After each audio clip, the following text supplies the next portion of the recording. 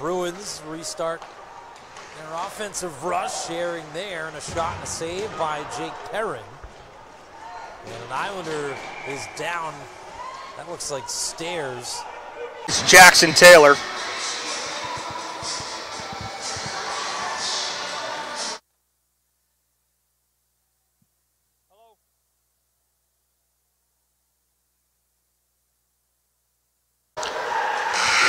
And that will be the end as Clark Pizzo and Henry kind of tangle up.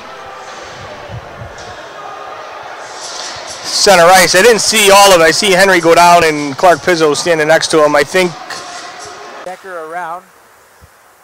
Sends it back to Graham at the point. Floats one back down in for Lindecker. Gets hammered into the boards.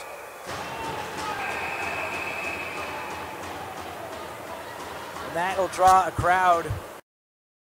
Another shot, and that goes wide. Big hit. Maracek plays it back. Miller. Turn the corner. Finally finds an opening with Bucci, and what? Oh my goodness. Save made by Schultz.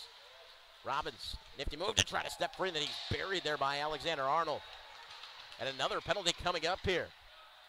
Delton, Zach Winslow didn't get all that shot, and it's a save made from this first period. No score. Shots are 4-3 in favor of Philadelphia. Big hit and a penalty coming up. Well, chipping that puck into the zone. And Hanna gets hit hard, and we're going to see a penalty. Hard hit by Morozek.